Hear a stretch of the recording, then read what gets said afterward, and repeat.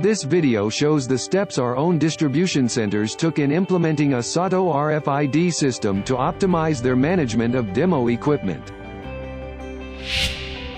As a first step, we learned the setting, scope and issues of the actual operation to determine suitable RFID labels and readers. 31 distribution centers and offices in Japan manage over 4,000 items that are loaned out every day as demo equipment. There were 3 reasons to installing an RFID system.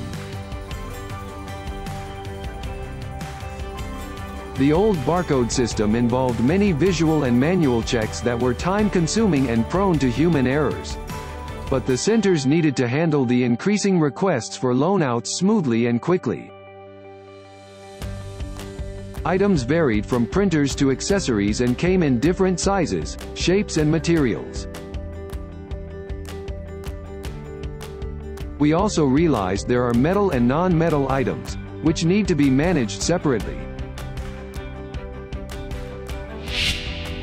Next, we visited the operation sites. We interviewed operators for issues and requests, and found 4 key points critical to designing this RFID system. Each item on the shelves needs to be stored with the labels facing front. Some of the metal items may not need on metal RFID labels depending on where the labels are applied.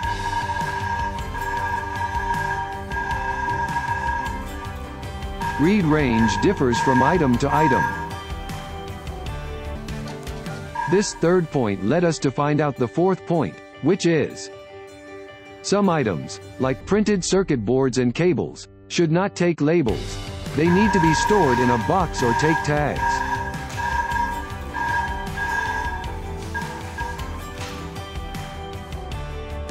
Considering these points, we derived the following requirements for the system. RFID labels need to be small enough to be applicable on printers and cable tags. Read range can be 1 meter, as operators are never more than a meter away when scanning. There needs to be 2 types of labels, standard and on metal, depending on the item. The use of less expensive standard labels would save cost.